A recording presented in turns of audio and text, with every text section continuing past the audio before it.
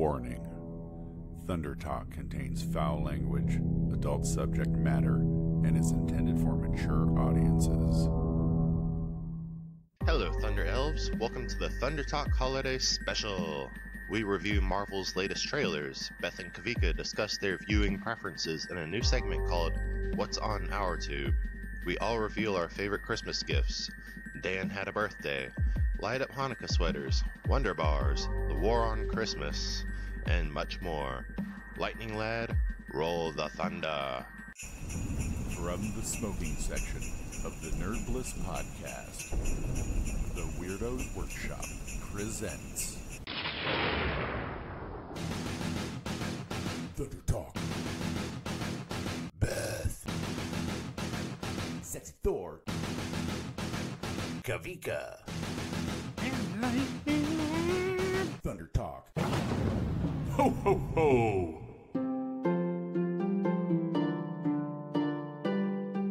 Merry Christmas. Merry Christmas, everyone. How y'all doing? Pretty good. We just finished celebrating all the nights of Hanukkah, so there's that. 8 crazy nights. Oh, right on. Right on. Awesome. Y'all have a good y'all had a good Hanukkah? It was excellent. I made out with all kinds of really cool loot, and we ate some good food. Lit some candles. So all the best things. I was at a party recently and I made out with some dude.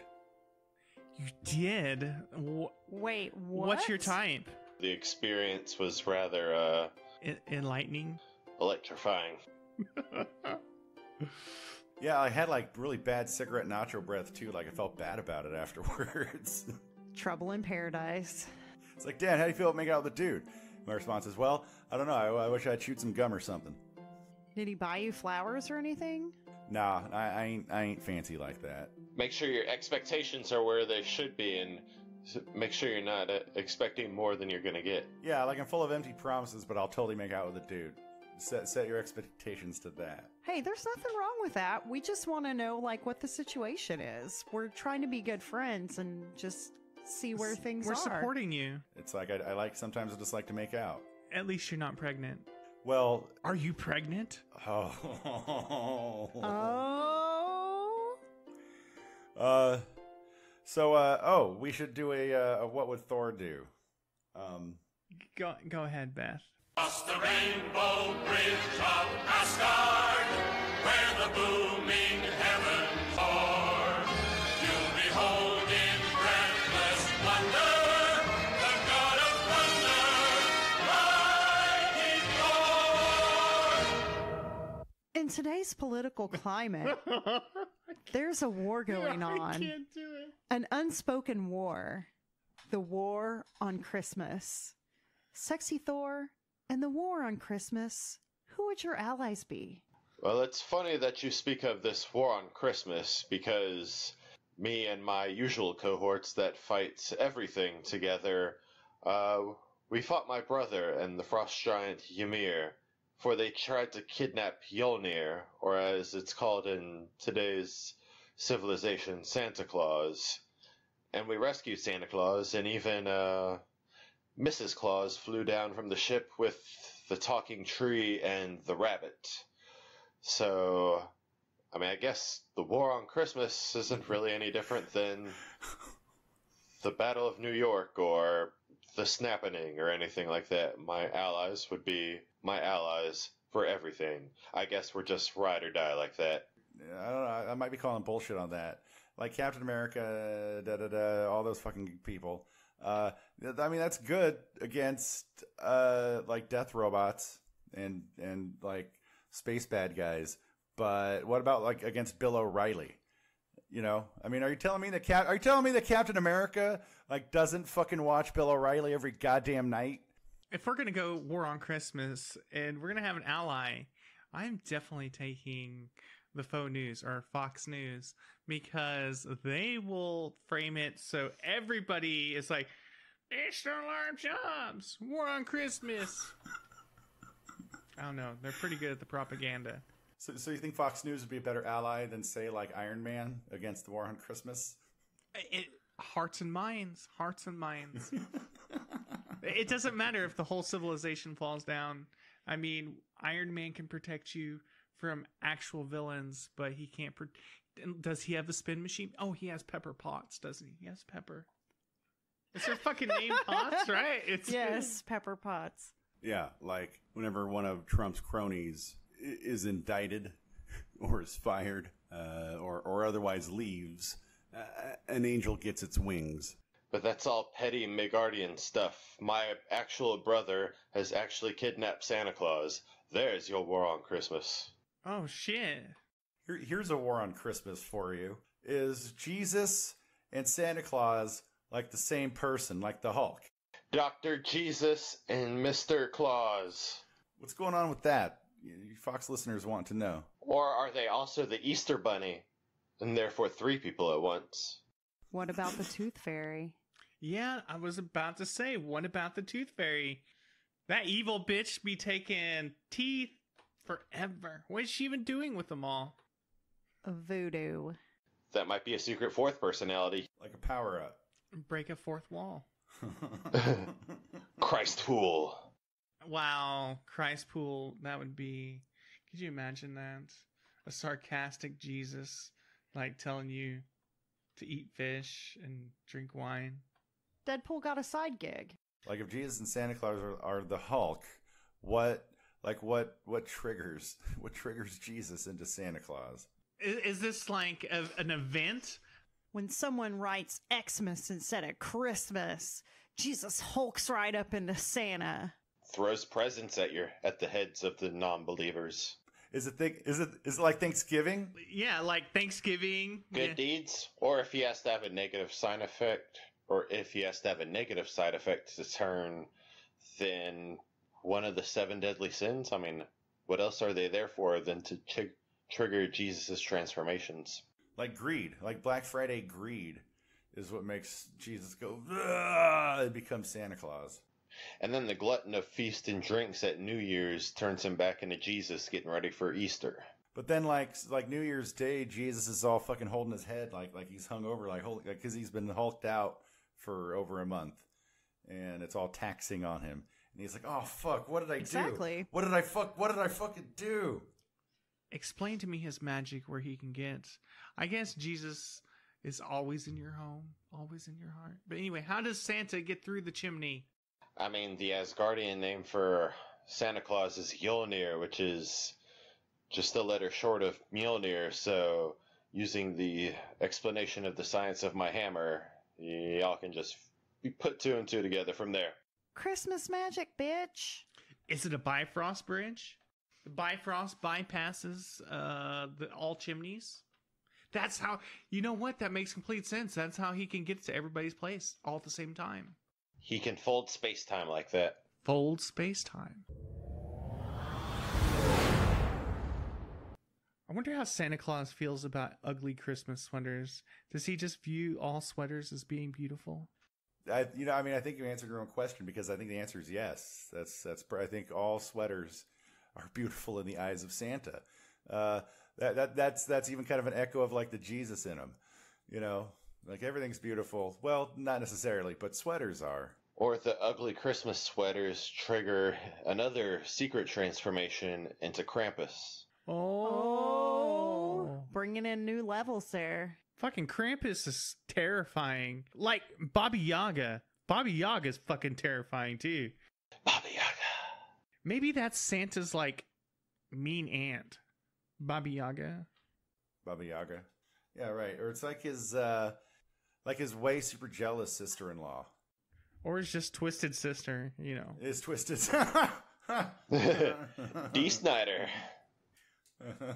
Fuck D. yeah. Snyder is Baba Yaga as Santa's sister-in-law. I just know Kurt from Ant-Man and the Wasp was definitely terrified of Baba Yaga. Speaking of Kurt's, I met Kurt Cameron once at a gas station in Malibu. Did he Wow, try to that's save fancy. you? What's that?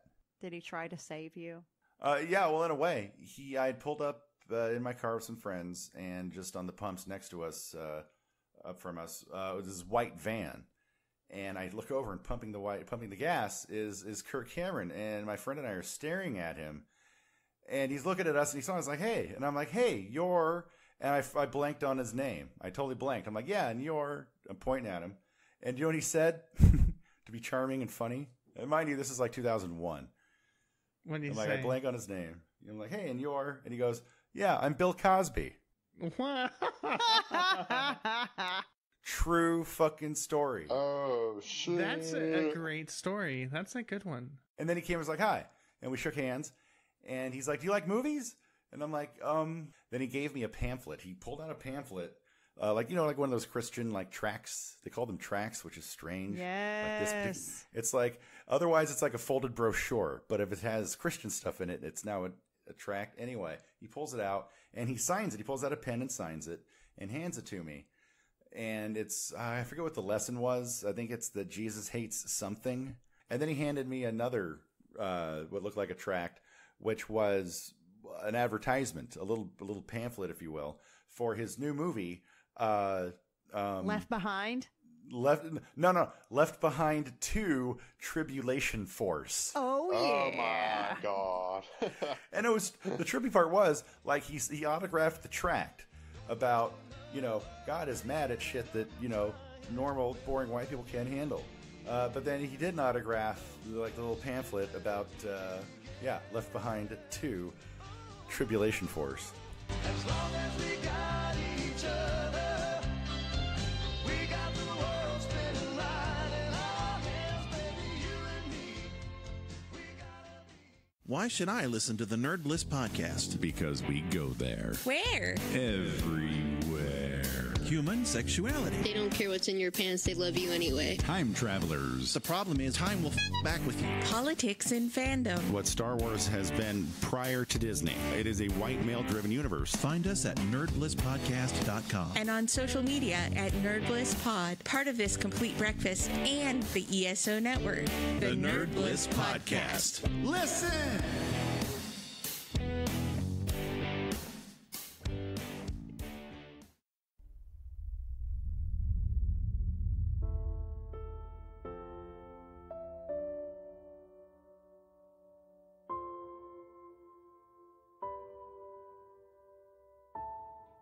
Why is Old Spice cool, dude? My dad used Old Spice. My dad's dad used Old Spice. My grandpa used Old Spice, but... Yeah, right? I mean, your grandpa was probably a lot of great things, but, like, fucking woke and cool. Well, my grandpa had that Darth Maul museum.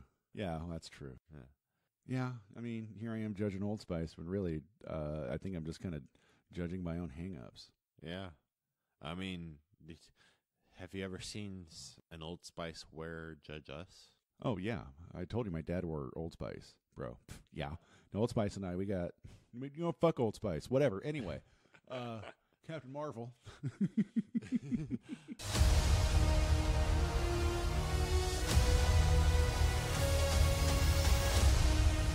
So we got a new Captain Marvel trailer that dropped last week, and at the same fucking time, we finally got Avengers 4 trailer. Well, Captain Marvel, first off. She's been established as a Kree. She claims to be a Kree. Samuel L. Jackson's like, so da-da-da, dialogue. And she's like, da-da-da, Kree. You're a Kree, a race of noble warriors. Heroes. Noble warrior heroes. What else? What else do we see in that trailer? We see her punch the old lady again, and it definitely turns out to be a Skrull. That's something I think they had to do, because in the first trailer, she punches the lady, and then the trailer just keeps going. And yeah, not everybody knows what a Skrull is. No, for real. The internet was like, what? Fucking what? She's going around punching old ladies? Like old lady fighter? What is this, the 15th, 25th Marvel film? And that's pretty bottom of the barrel right there, Disney. It's like, we really just maximized and topped out the whole villains with Thanos last film. Now we're going straight for old ladies. And Nick Fury likes cats. Aren't you the cutest little thing? Aren't you cute? Yeah, well, I'm liking Nick Fury, dude. He looks fucking great. I know. Like, I know they had to do some de-age junk or whatever. Yeah. Now, this movie takes place, what? Early, mid-90s? 1995. 1995. He looks like Samuel L. Jackson from 1995. When I first saw the set photos with him all de-aged and stuff, he looked exactly like he did in Triple X back in 2002, 2003. I think when you look at the technology, the whole de-aging technology, I think, like, where they're coming together with it, a key component is cast actors that look fucking good. you know? Yeah. And I think, I don't know if we've already discussed this, like, at the beginning of the first Ant-Man and even the beginning of Ant-Man and the Wasp, Michael Douglas looks exactly like he does on Wall Street. It looks a little bit more shiny, a little bit more CG, but I think he pretty much, he looks pretty Wall Street solid. Well, he ain't no Kirk Douglas, because that was a man. Yeah. What else is going on in that trailer? You see the back of Ronan, the bad guy, Ronan the Accuser, and you even see Korath as part of Star Force. Yeah, and he's chilling out. Jude Law shows up. Maybe he's being a dick. Which we all initially think Jude Law is Marvel, but actually with the Funko toy leak a couple weeks ago, his Funko is actually named Jan Rog, who's like an enemy of Marvel. Who's like a major enemy of Marvel in the comics. Oh, I bet he's a Skrull, and he's just making himself look like Jude Law. Because the Skrull, they're shapeshifters, right? Right. So as a Skrull, I could be like, I'm just going to go fucking Jude Law around today. I'm just going to Jude Law it up. You've come a long way, but you're not as strong as you think. And we see more of her best friend, Marie Rambeau, who's a hero and becomes her own little hero and is even a Captain Marvel at one point. Is that the other pilot that we see her like interacting with? Yep. When she's all Air Force? Yep. Okay. Oh, so that's also a Marvel character. Uh-huh. Oh, crazy. Yeah. And at the very least might be pretty key in helping Carol get her Earth memories back. Oh, you know what? I bet she will be the key of, to getting her Earth memories back. I keep having these memories. Something in my past is the key to all of this. Speaking of keys, do we think Captain Marvel is going to be the key to getting Tony off of that defunct ship in Avengers Endgame? All right, so now we're going to talk about Avengers Endgame first trailer.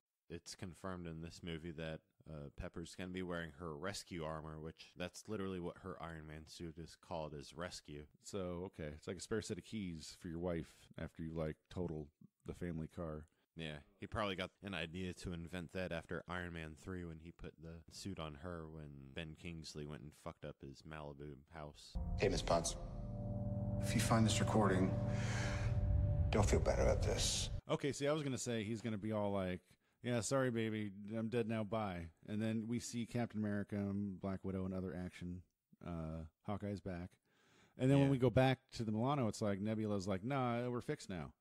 Because it's a Marvel movie and consequences are really fucking rare. We don't really do consequences. True. What we do is keep the plot moving forward, and these are some of those easily watchable movies, and I don't mean that in a bad way. I'm borderline obnoxious about my love of Black Panther. When it came out on video, I watched it and then immediately watched it again, both back to back. It's like Infinity War is like a long fucking movie, but it's doesn't feel like it. Doesn't feel like it. It's all amazing, and it's almost like the same movie twice. I mean, it's like you have an Infinity Stone and give it to me, and you're like, no. Oh, well, I'm going to fucking kill and hurt and beat up the people you love and like. And then you'll be like, okay, well, here's the fucking stone. And that's Loki. And then he's all, hey, wizard, give me the stone. And Benedict Cumberbatch, Doctor Strange. Doctor Strange is like, no. And Thanos is like, fucking, boom, boom. I'm gonna kill Tony Stark and... Okay, here you go. Gamora, tell me where the fucking Soul Stone is. No. Okay, I'm just going to torture Nebula. Dude, yeah, no, yeah. Right. It's like 3 movies, right? And then when he gets the Mind Stone, let's bring these 3 movies. Let's bring these 3 same movies together with something new. Yeah. He's like, what's your name? He's like, shit, I was going to do give me the stone, otherwise I'll kill your loved one. But I see you've already killed your loved one. Oh, so I'm going to bring your loved one back and just rip it out of his head. Right, so there's the twist. The twist is, hey, I'm going to do the same thing I just did 3 times to you. Wait, and then, you just did it. Oh, my God, you did it yourself. Baller. Baller. Anyway. Thanos did exactly what he said he was going to do. He wiped out 50% of all living creatures. Hey, you want to be my new daughter? I just killed one. Yeah, that guy's going around collecting daughters. Yeah, I mean, I guess there's something to empathize there with Thanos. It just no one's been able to properly explain it to me yet, but that's okay. That's okay. Nobody's explained to him where daughters should come from. Yeah, you know what? I mean, what if it's like, I don't even know where to go with that. Like, nobody ever sat Thanos down and taught him the birds and the bees. Yeah. You know, but he's talking about some kind of like bizarro cosmic equilibrium that Like, he's tasked with. You either acquire children through official ethical adoption agencies, or you acquire them by physical reproduction. Exactly. He's just not going around just like killing half of their planet and taking them away. For real, yeah. It's like, hey, I killed half your planet. Hey, little girl, let me give you some weapons to play with. Let's bail. Here, try to balance this double-edged knife. Hey, now let's all go to Chuck E. Cheese, right? Because that was like his mentality. It's like, right. You know, it's like your daughter is collecting Monster High dolls and listening to Justin Bieber, and like so is Thanos. You know what I mean? We lost. All of us. You know what this is? He's, what do they call them? Incel. He's an incel. Involuntarily celibate. Beta males, toxic, like the kind of guys that are angry because they can't get laid. Because girls don't fucking want anything to do with them. Except Infinity War, it doesn't seem like he has any interest in getting his fuck on with anybody. But then in the comics, he's like, he wants to get his fuck on with death. And it's like in the comic books, Death is like, I don't want to fuck you, Thanos. Fucking creep. Go away. She fucks Deadpool. Right? Yeah.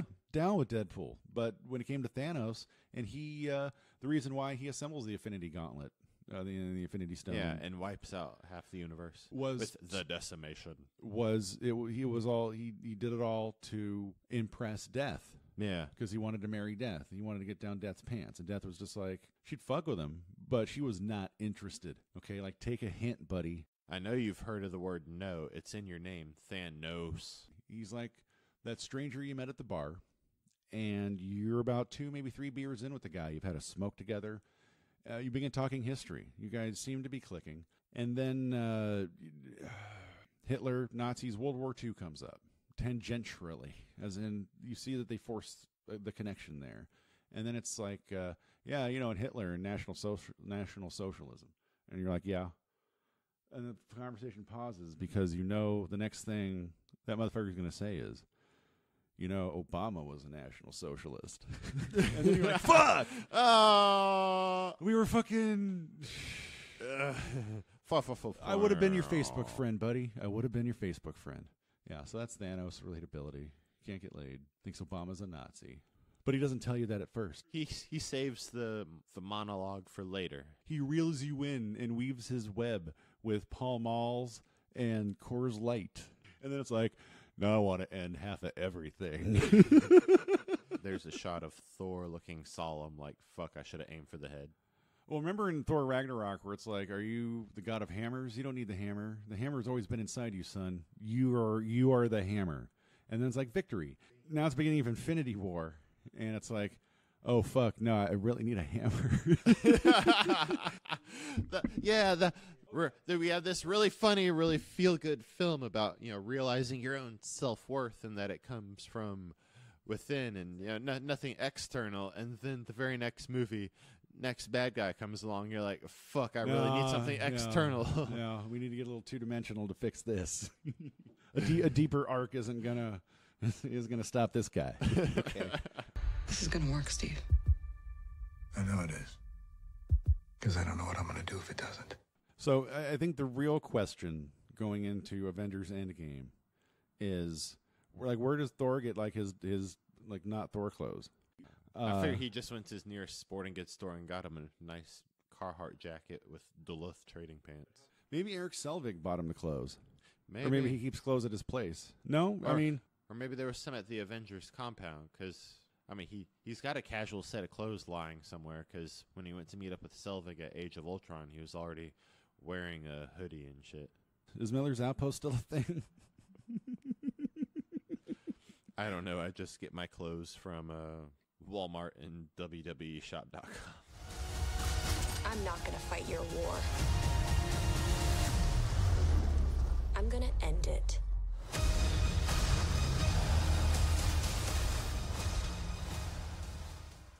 Well, hey there, Thunder fans. How are you? we have something special for you today. We're going to give you a little segment of What's on our tube? So in this segment, we're going to talk a bit about what we're watching, and we're going to ask you what you're watching as well. So, lately we've just started a brand new anime, new to us at least. It's called Yuri on Ice. Yuri. 僕の名前は勝木優里。どこにでもいる日本のフィギュアスケート特別強化選手で23歳。 It's amazing. I love it. It is amazing, but there's so many like gay undertones. Yes, all the characters are super beautiful, and every time they look into each other's eyes, it is they sparkle and radiate, and then little weird blushing scenes, you know. So the characters get oh yeah, the main character especially, yeah. And I mean, I've watched some anime. You've watched a lot more anime than I have. I have.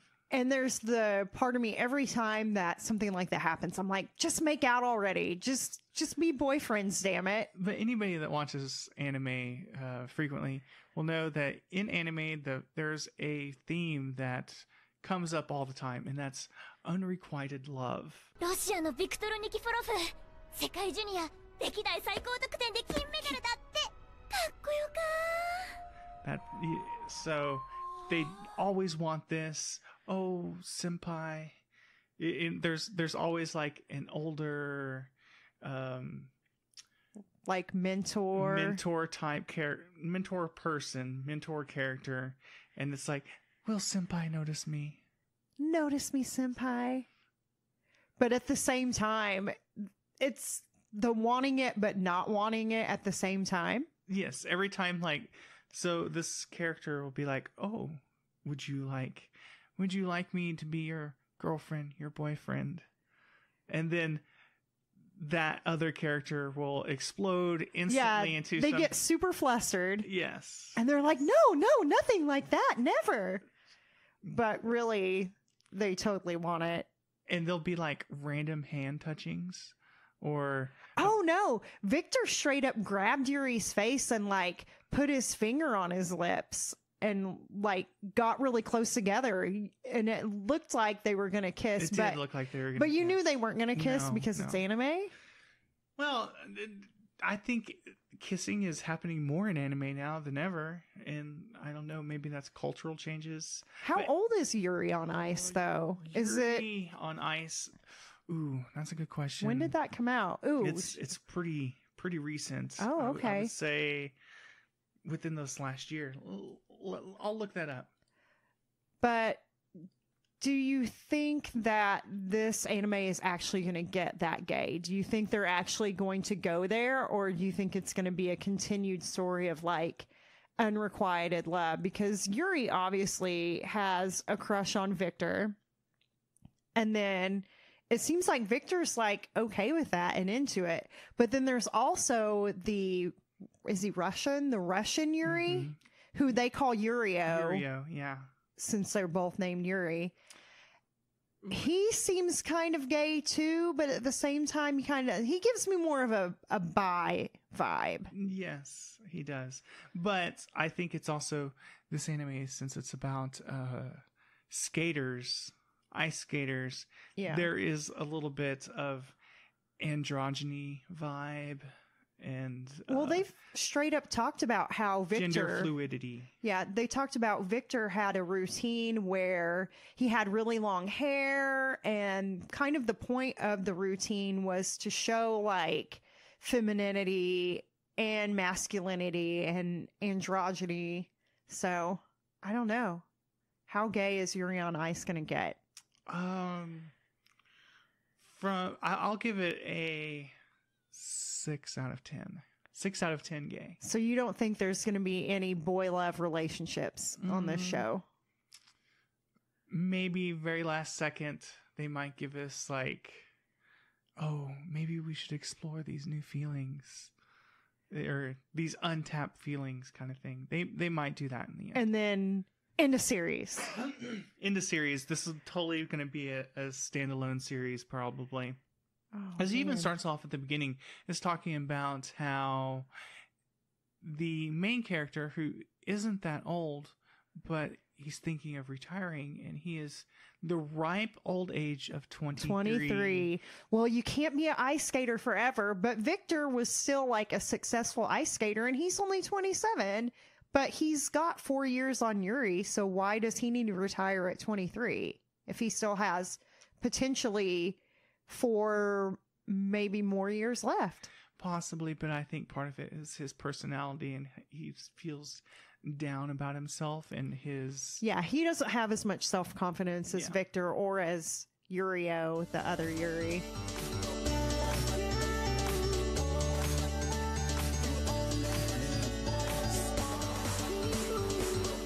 So, this is a little bit about Yuri on Ice, and I did find out the information. It came out in 2016. Ooh. It's well worth a watch. We suggest, if you're into this kind of thing, if you're into sports anime, and this is specifically about ice skating, or male ice skating, check it out.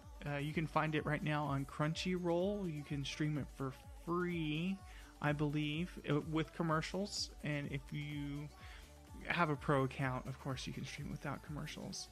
But what we would like to know, send us a tweet, tell us what you're watching, what's on YouTube right now. Yeah, what's on YouTube?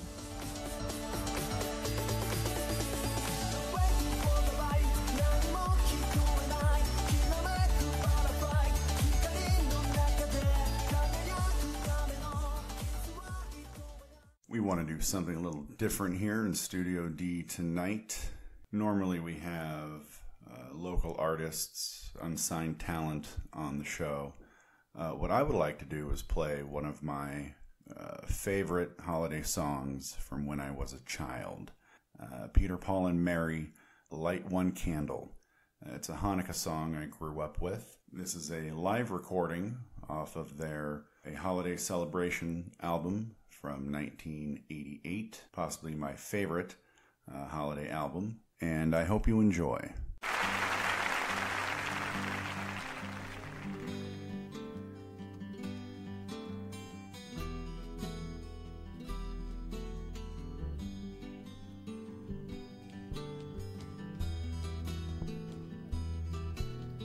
Light one candle for the Maccabee children, but thanks to their light didn't die. Light one candle for the pain they endured when their right to exist was denied. Light one candle for the terrible sacrifice justice and freedom demand. Light one candle for the wisdom to know when the peacemaker's time is at hand. Don't let the light go out, it's has been for so many years. Don't let the light go out, let it shine through our love and our tears.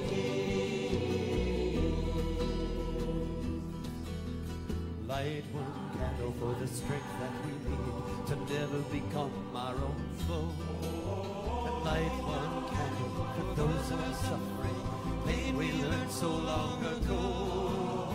Light one candle for all we believe in that anger not tear us apart. Light one candle to bind us together with peace as a song in our heart.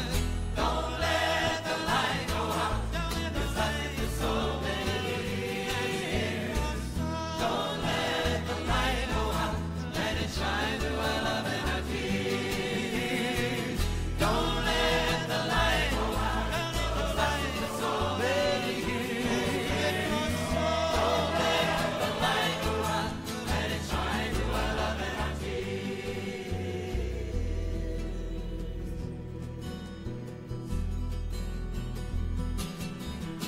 What is the memory that's valued so highly that we keep it alive in that flame? What's the commitment to those who have died? They cry out they've not died in vain. We have come this far, always believing that justice will somehow prevail. This is the burden, this is the promise, and this is why we will not fail. Don't let the light go out,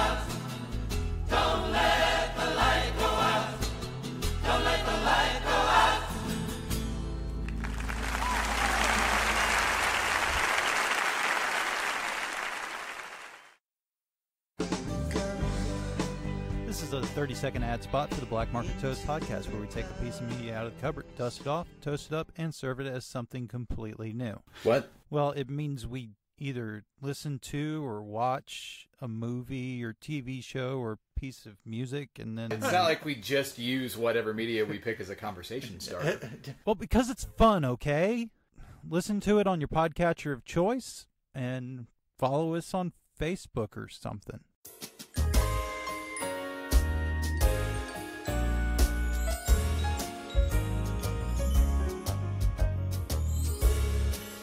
So I'm wearing a Christmas sweater right now, and it has all these cat faces on it. I don't know, how many cat faces does it have on it? 5. And they're all like adorable. Like the eyes are super big. Yeah, the eyes are super big, and they all kind of sparkle. I'm not talking into the microphone because I'm looking at my cat faces. Some of them look a little disappointed. They have different looks on their faces. My favorite one is the one at the bottom with its mouth open that's kind of looking up, hopefully maybe like someone was going to give it a treat. Bunch of Christmas kitties on it. Bunch of Sparkle Magic Christmas kitties.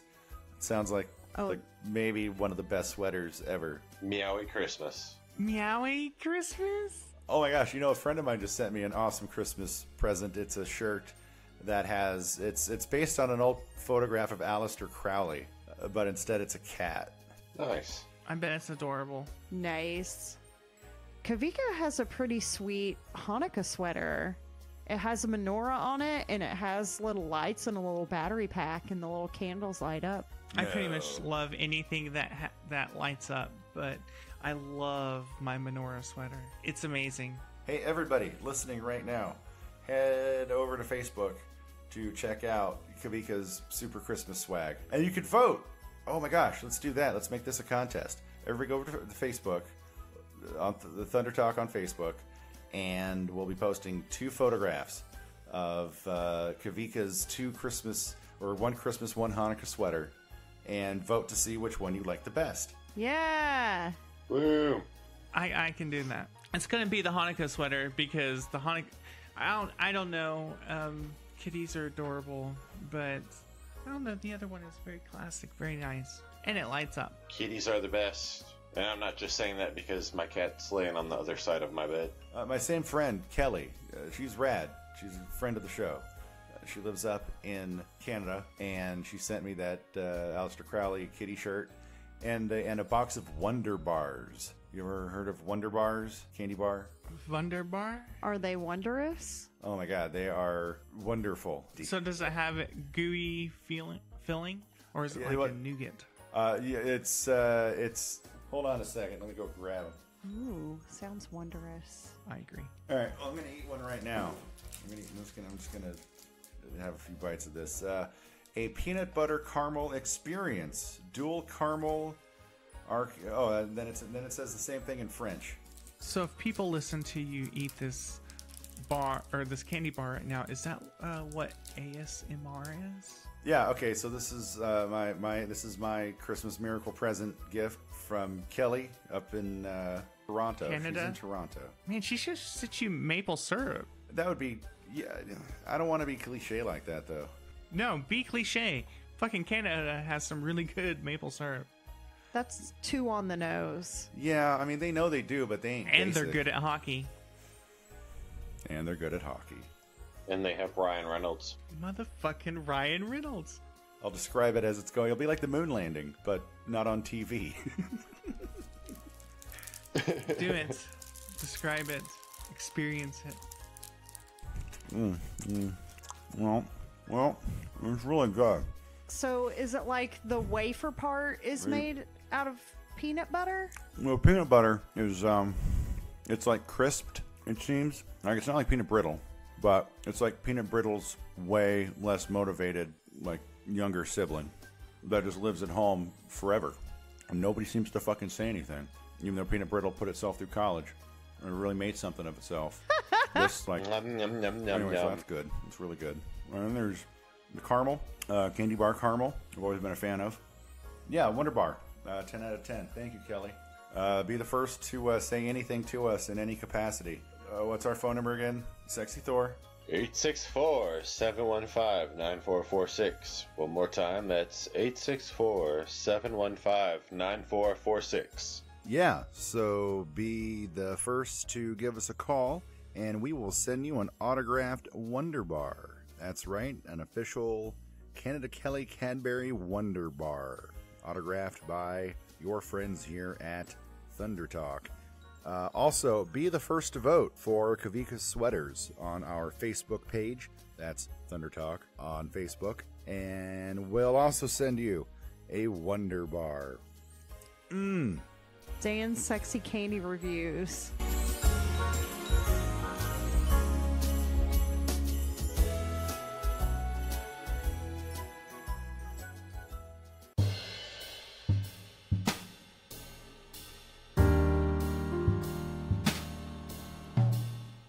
Our dear friend Dan, we are just here to wish you a happy birthday.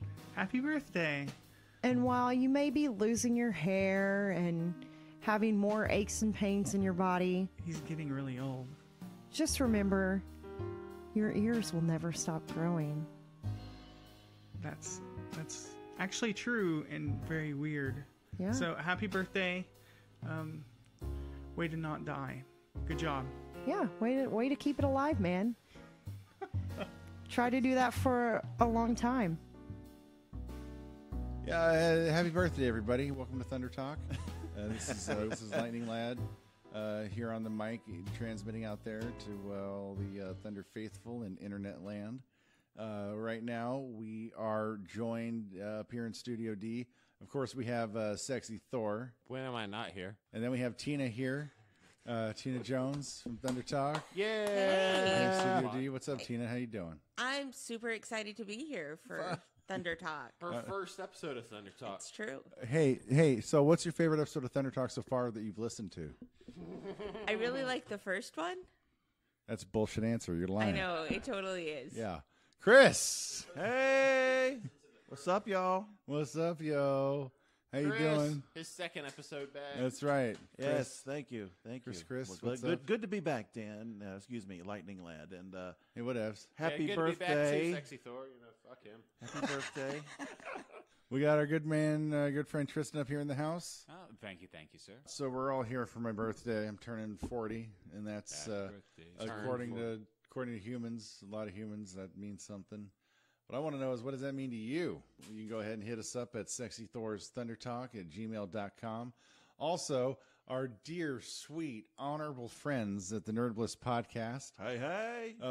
Which actually partially also is me. So I'm, big ups to me. I'm part-time. What's that phone number over there? 864-715-9446. 40 years old. I have spun around our star 40 times on this rock. Are you dizzy? A little bit. We want to know what does mortality mean to you? Getting older. Here you are in your human suit. It's born. It dies. All that in between. And 40, technically, statistically speaking, here in the Western world is more or less halfway there. Let's go around here. Chris. Yes. How you doing? Older than you. That's how I'm doing. Yes, you are. This is Chris Jones of the Nerd Bliss podcast. Everybody, Yes. stop what you're doing. 46 times, almost 47 times around the star. I don't feel like can say too much about getting old, because I'm also unhealthy because of poor life choices. So if I had taken better care of myself, these might be the best years of my life. But no, my knees hurt and my back hurts and my feet hurt and so it doesn't get any better, Dan. So It's fucking dark, bro. Are you cool with me using that on the air?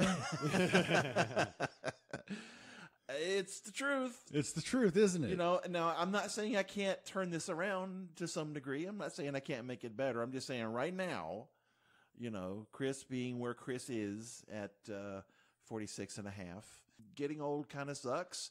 I guess, because it's inevitable, we should focus on the positive things we have till we're gone. I have to say, Chris, I'm also moving a little slower. I am, and it's I haven't really changed anything. Welcome to the 4th decade club, I guess. There's always this idea that, you know what, tomorrow I'm going to hit the gym. Tomorrow I'm going to start making better life choices. And then I'll go back to the way it felt 5, 10, 15 years ago. And you never do. I never do. Self-platitudes. But you know what? We're going to buck that trend. You know what? We're going to go right now. We're going to grab these mics and no, we're not really going to do that. No, we're not going to do shit. No. So, Tina, how do you feel? Well, luckily I'm not as old as Dan, so... Yeah, you're like, what, 20 minutes younger than I am? What the fuck?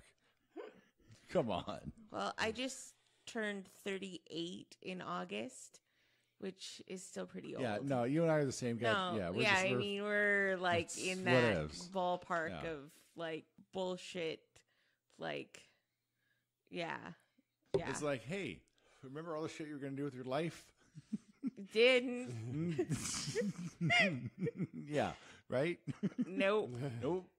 And in order to maintain the life that I have, I don't really have the time, or more importantly, the energy to do things that would change any of that.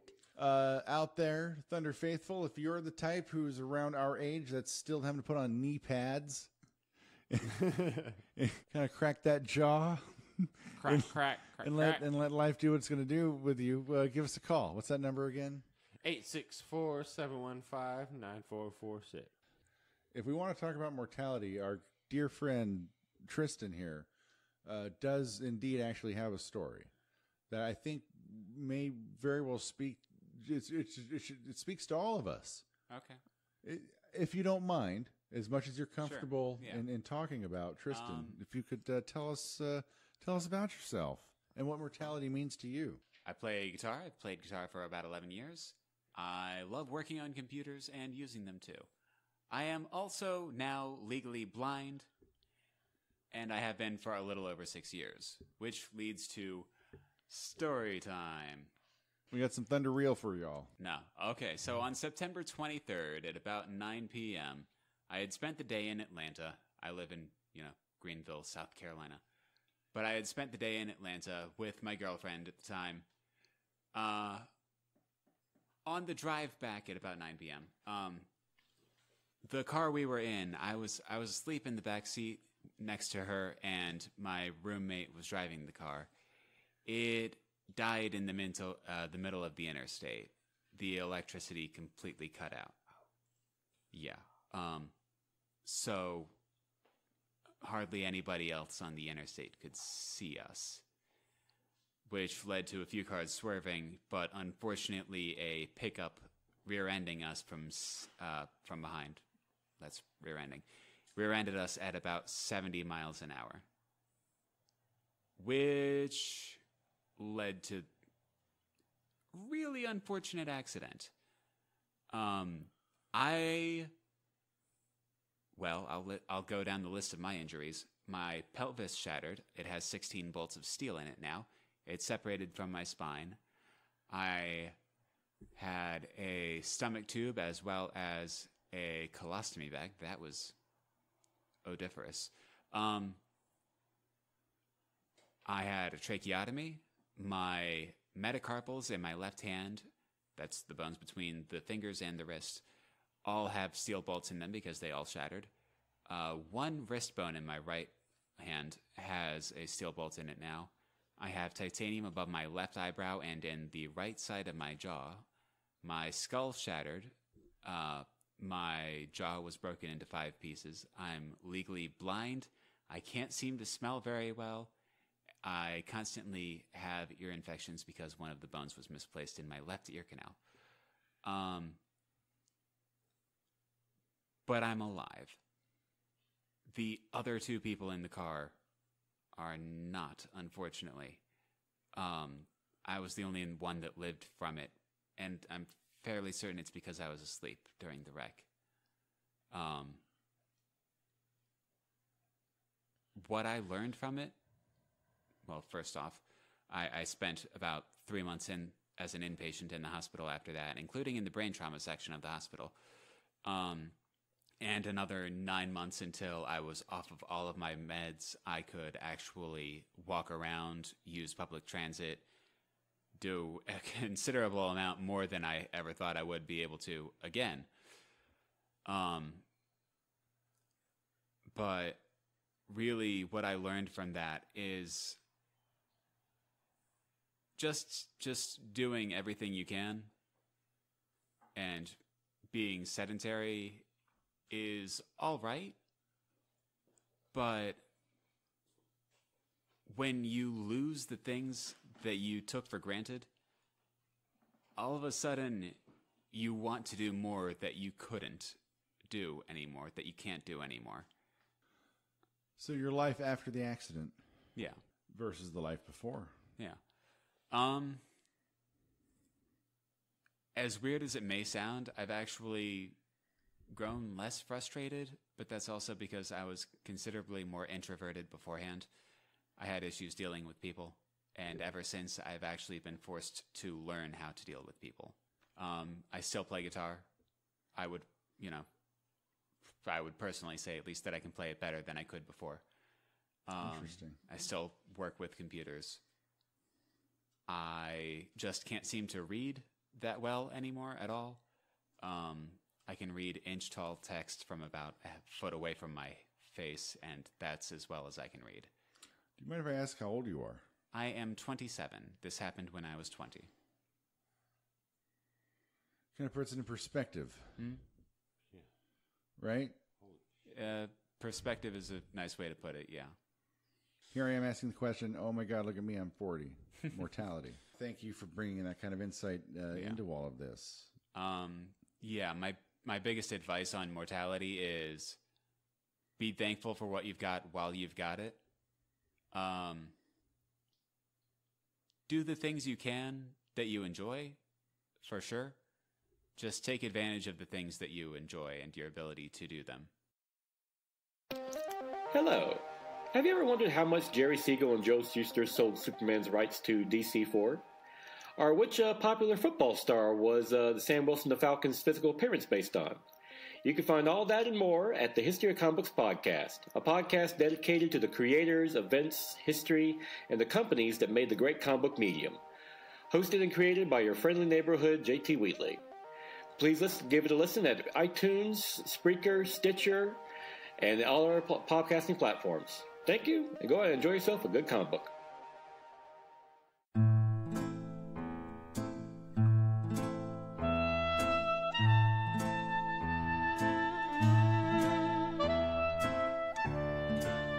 So the best gift I ever got for Christmas as a child, I think I was about 5 years old, and it was the My Little Pony Dream Castle, which was a huge deal because, of course, my family didn't have a lot of money growing up, but at that point in time, my dad had a job that gave him a good Christmas bonus. So during the year, you know, we didn't get a lot, but we usually got a really good Christmas. And so I got the My Little Pony Dream Castle, and it was amazing because it was this big pink castle, and it had, you know, little turrets, and it came with a pony and little crowns you could put on their heads, and like a throne and little like golden jumping hoops to jump your ponies through.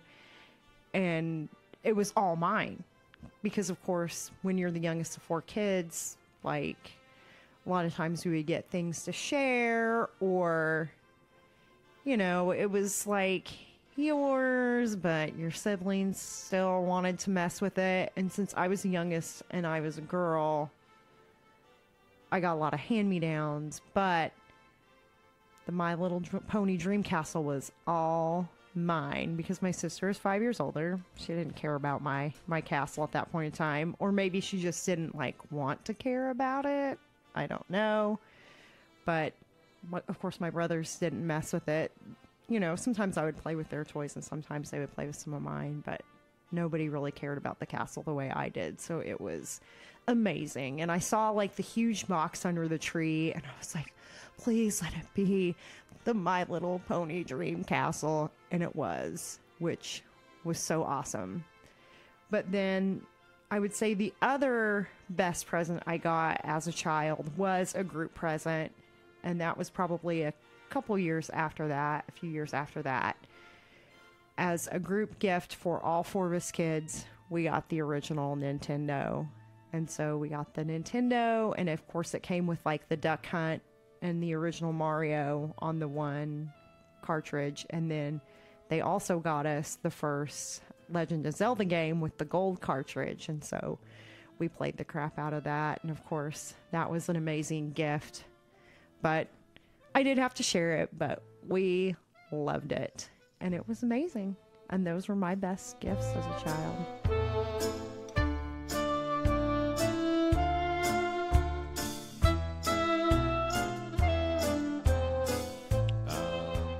I think the one that's going to take the cake is the one that I found out that I'm going to get this year.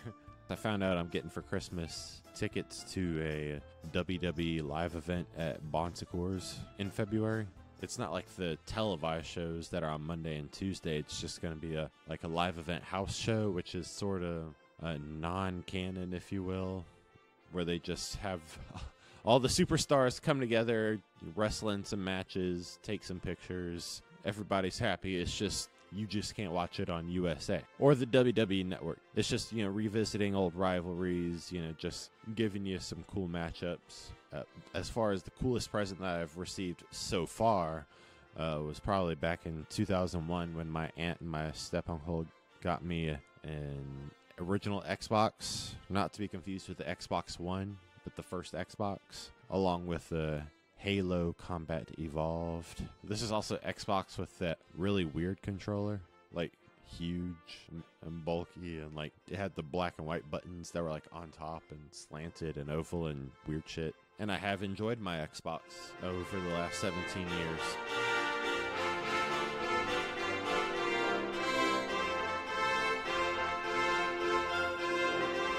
I can't even think of the best gift I have ever received for either Hanukkah or Christmas. That is such a daunting thing, I think. I don't know. I'll give it my best shot. I remember whenever I was probably 9 or 10, and we were living here in Oklahoma, and we had already celebrated Hanukkah, but as many people who celebrate Hanukkah know, you most likely would get practical gifts. And so I got the usual assortment of books, pajamas, candy, that kind of thing. And this Christmas, my brother and I would come out all, bright-eyed, bushy-tailed, probably 4:50 in the morning, something like that, some ungodly hour. And there they are. There's some, by our standards now, very small TVs. And my brother and I both got a matching pair of TVs, like big old CRT versions kind of thing. And we got several other gifts that Christmas, but I think that was probably the best gift. I think my brother's was like a Sega Genesis. I think that was his favorite one. I don't know. This is a really good question, though.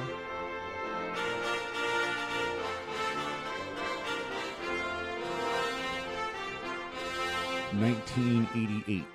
Boom! Christmas morning. The original NES. And it was the one, of course, it had the controllers and the gun, and it had the power pad. It was like this vinyl plastic mat that you would unfold, and it had 3 rows, 4 buttons each, and divided down the middle, blue buttons on the left, red buttons on the right. Plugged it into the Nintendo, and it had the Olympic Games on it. And I remember my dad, whom I inherited an awesome eating disorder from, was like, "Now you're going to use that power pad, right? That's why we got it." Like, I'd never even heard of this fucking power pad. It was a gimmick. It was maybe the best gimmick. It was a couple steps up from like Robbie the Robot. If you all remember Robbie the Robot. Yeah, I'm going to say it was better than the Power Glove. Total fucking gimmick. It was like, you make sure to use it. I want you to use that 30 minutes a day. Like, here's the Nintendo, but god damn it, you're going to sweat. You're going to sweat, fatty. You're going to sweat.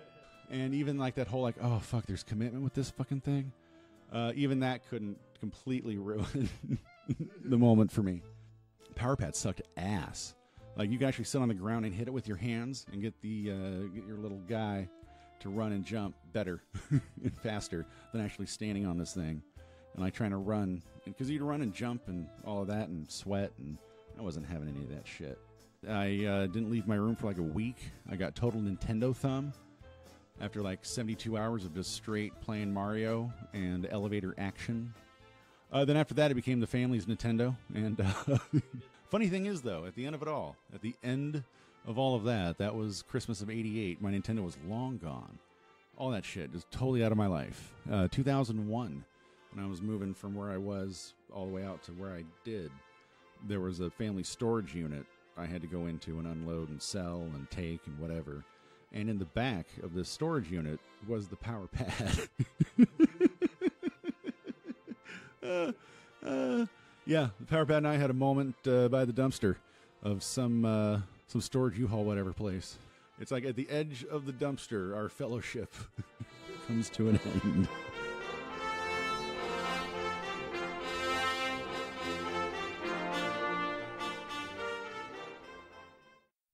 It's Dan's bad advice column.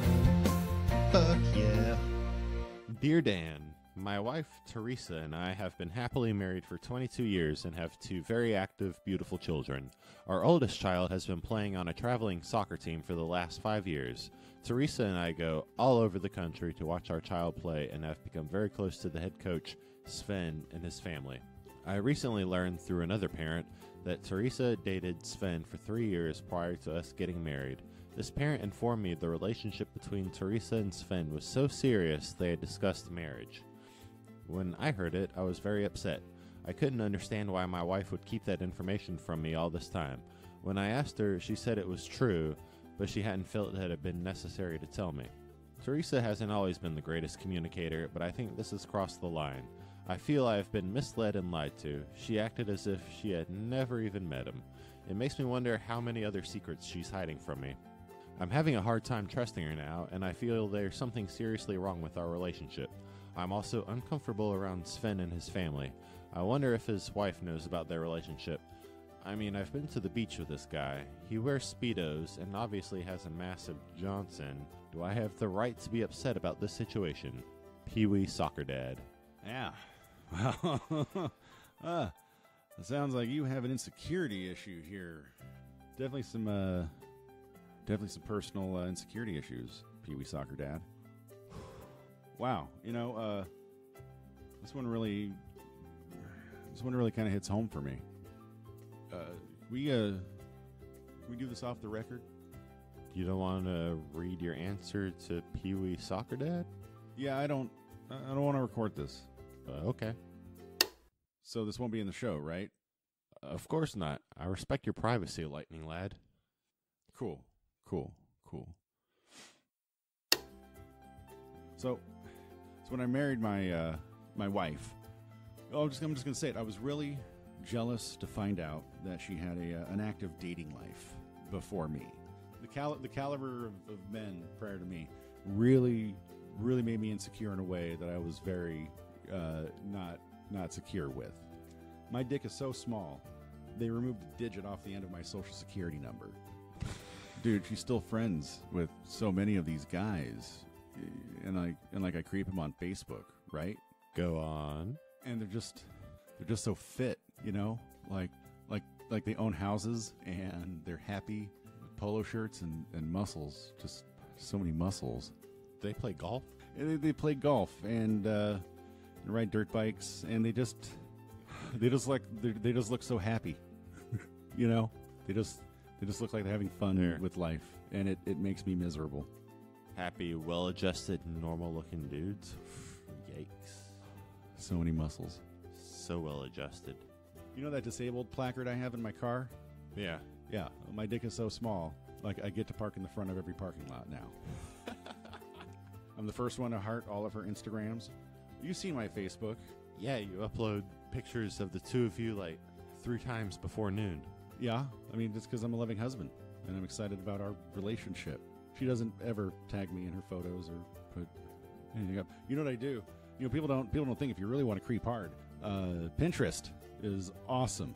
You really get into their mind. Fascinating thing about Pinterest is you get to express yourself through the thoughts and feelings of other people. Right? It's the best. I got a really good crock pot pizza recipe off of Pinterest, but that's not the point. The other day, she put up a meme, and it said, I want to do everything I've never done, ... with you. Did she tag you in it? No, she doesn't want to do shit with me. My dick is so small. When receiving head, she said, thanks for the floss. Now where's your dick? We haven't been intimate since the Obama administration. His first administration. Whoa, but yeah, his first term, that was a long time ago. My dick is so small. You know the Hubble telescope? Yeah, the Hubble telescope, yes. Well, its second function is to explore the cosmos. You know what its first function is? Find my dick.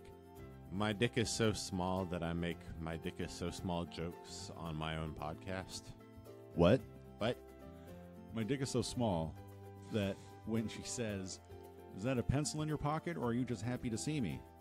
I'm like, oh, no, it's a pencil in my pocket. I mean, that's it. It's just I had a pencil in my pocket. So, what advice would you give for Pee Wee Soccer Dad about getting over his wife's past with Sven and all that? Oh, I never got over it. It's Dan's bad advice column. Fuck yeah.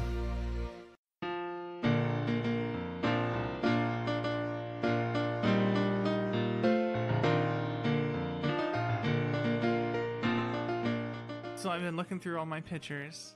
I'm trying to find some good pictures of both sweaters. Vote on those sweaters. Where can everybody find us, yo? You can find me on Twitter at KTSA Rambles On. That's KTSEA Rambles On. I am at Bethy Lala on Twitter. And I am Facebook.com/SexyVoiceThor, Twitter.com/ThunderTalk1, that's the number 1, and Instagram at ThunderTalkThor. What about you, Lightning Lad? Oh, I'm here at home, and if you want to stop on by, I'm available. I mean, just hit me up. Just come on over. We'll watch some YouTube. Eat Wonder Bars. Yeah, hit me up. We'll eat some Wonder Bars. Cool. You can help me fold laundry. Awesome. We're also on Facebook, Thunder Talk. You just type Thunder Talk into Facebook. Is that how it works? Something like that. That's correct. You'll see our super famous logo. Published in 13.5 magazines. It's quite thunderous. Thundiferous. So, Beth and Kavika, what are your Christmas plans? I think we're going Christmas Story with this one, aren't we? Where we go to a Chinese restaurant and we have Christmas dinner. Oh yeah, with your mom.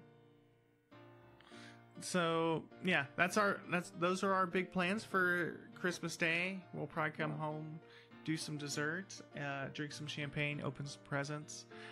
In the morning, we will be volunteering with Red Andrew's Christmas dinner. It's put on by one of the local organizations here in Oklahoma City, and we will be feeding the homeless and underprivileged at the Cox Center. And I think breakfast starts at 8 in the morning. 9 in the morning, and we get there a couple hours before and help set up, and then we go with people and help them sit down and talk to them and wish them a Merry Christmas. And what else are we doing that day? I think we might even have something else planned. I think that evening we may be going to see my family. Yes, and then that evening we'll go see her family, and we might all finish it up with a movie. So. Oh wow, nice. Well, God love you both. That's. Thank you on behalf of our species for putting yourselves out there and volunteering like that. And I don't mean meeting Beth's hanging out with Beth's family. I mean the volunteering in the morning. Well, I mean, family. Yeah, right. Family is family. But so, boss, what's up? What's up Christmas morning? What are you getting your thunder self into? Working at my new place until 6 o'clock, and then heading over to my aunt's place for an epic holiday feast. Well, good. Right on. Well, tell your aunt I said hi. Yeah, tell her hi. Like some internet people you've never met say hi. Will do. The Thunder Nation says hi. What about you, Lightning Lad? What are you doing on Christmas? Well, I have kids, right? Doing family stuff. So is it true we don't have children? Do they actually wake up at 5 in the morning? No, not my kids. My kids are rad. They wake up around 8:30. It's actually pretty chill and awesome. Yeah, and I don't put up with that shit. 5 a.m. Fuck that. I just went to bed after putting together all your new stuff under the tree. I remember being a kid and waking up early, but knowing to not wake my parents up until at least 6 a.m. I used to go peek at my presents, just straight up. Well, I would never peek at my presents. We thought about it several times, but we never did. I think my brother did. But we get up super stupid early, like 4:50, almost 5 o'clock, and we'd be jumping up and down on the bed, trying to wake my mom up. I had 3 other siblings, and I would go out there, and my parents would make a display of the presents. Like, oh, Santa brought you unpackaged gifts on display. And we had areas of the living room near the tree, like different zones that were ours. And I had 2 brothers, one older, one younger. And I would go Christmas morning, and I would look through their, try to decipher whose pile is whose. And then I would grab from their piles and put them over near mine, or I'd swap stuff out. Like, oh, that's cooler. I'm going to swap this out. After I determined the pile, well, this one must be mine. And Christmas morning, and this happened 3 times in my childhood, I'd wake up, and as my parents oh, I think that's your pile. Oh, yeah, and that's your pile. It'd always be my mom would always sit there for a second, and she'd be like, oh, she'd always point to the lamest pile. It'd be like, yeah, that's your pile right over there. Well, maybe it was because she knew you were going to steal the other kids. No, she straight up knew. She's the one that bought that shit. I buy a lot of kid shit now, and I know exactly what I'm buying and where it's going, because I also play with half of them. What's your favorite toy right now? I don't know. A fucking Star Wars toy, I'm sure.